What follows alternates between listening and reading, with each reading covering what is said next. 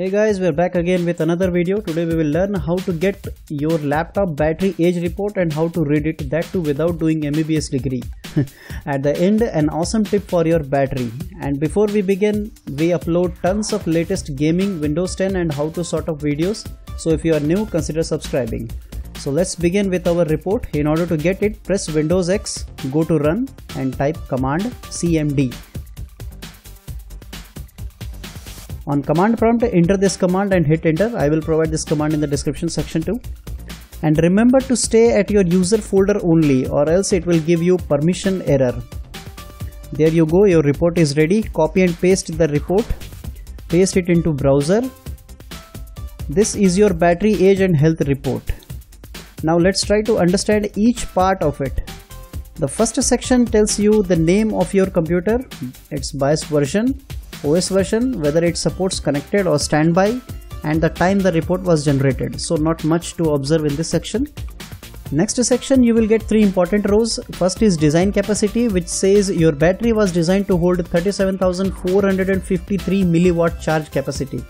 Second, full charge capacity, that says now it's reduced to 37,453 milliwatt. In my case it's same, but this number will continue going down over time as you use your battery and put it through more charge cycle. Next is cycle count, means how many charge cycle a battery has been through. A charge cycle can be either a full discharge from 100 to 0% or till 50%, or maybe from 0 to 100% and then again from 100 to 0%. It may differ for different laptops. In recent usage section, you can see when your device started, when it was suspended, and how much battery capacity drained over time in terms of percentage and milliwatt hour. Next section is battery usage. It shows the graphical representation and tabular data of how your battery drained over time. Like on 8th, after using it for 1 hour 53 minutes 20 seconds, battery drained to 43%. Through this you can find your battery performance over time. Next section is usage history, which tells you the history of system usage on both AC and battery power. Means on that particular date how long system ran on battery and AC power. You can add it to get the total laptop used in that day.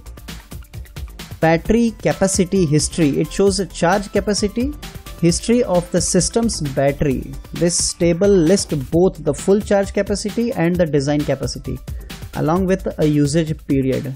In my case it's all same because my battery is still very healthy. So for now I don't have to worry about my battery medical bills. It's still very healthy after 11 months also. Next, battery life estimates. This table is very important. It indicates how long you can expect a battery to last at full charge capacity and at design capacity too. If you observe a drastic difference between full charge and design capacity values, then it means it's time to replace your battery. So in my case it's all the same, so I don't think I have to replace my battery so soon. So that's it with battery health report and explanation of it. Now it's time for a power tip.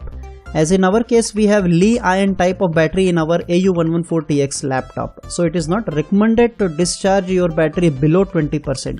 It's not good for our laptop and battery too. So whenever if it reaches till 20%, plug into the power outlet to charge it again.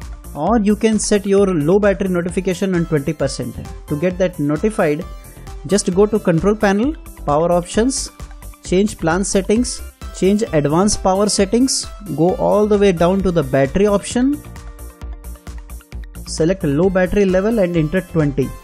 That's it, save it and you are good to go. I hope this tip will help you to get more out of your battery. So that's it for now guys. Hope you like the video. If you like the video, hit that like button and consider subscribing for more informative and awesome videos like this. Thanks for watching.